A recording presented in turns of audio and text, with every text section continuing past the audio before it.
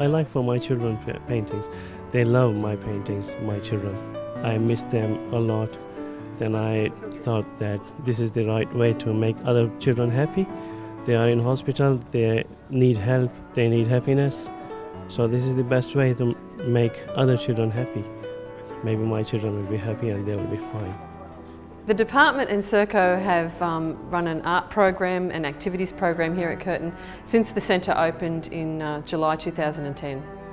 One of the great things about this art program is that it keeps people active, it gives them an outlet and it keeps them busy and engaged.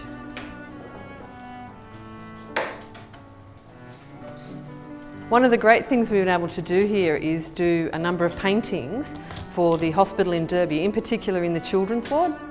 They've really enjoyed giving back to the Derby community. Look, my first reaction when we saw the painting was just the volume of the work that the guys had all done. And secondly, I was a bit stunned when the client said that this was the first time that they'd done any artwork. There's that great picture we've got in the corridor there of what I describe as the lavender fields of France, but it sort of, brings back a few memories of some of my trips I've done. Also helps us because we need a bit of cheeriness. I mean, when kids are sick and they're feeling a little bit,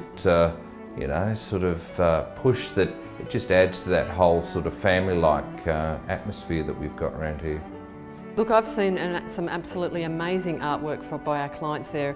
They're very, very talented artists, and you can see that they're really passionate about what they do, and they demonstrate their feelings, and they'll paint things from their past or they'll copy other pictures, and they really do express themselves through their art.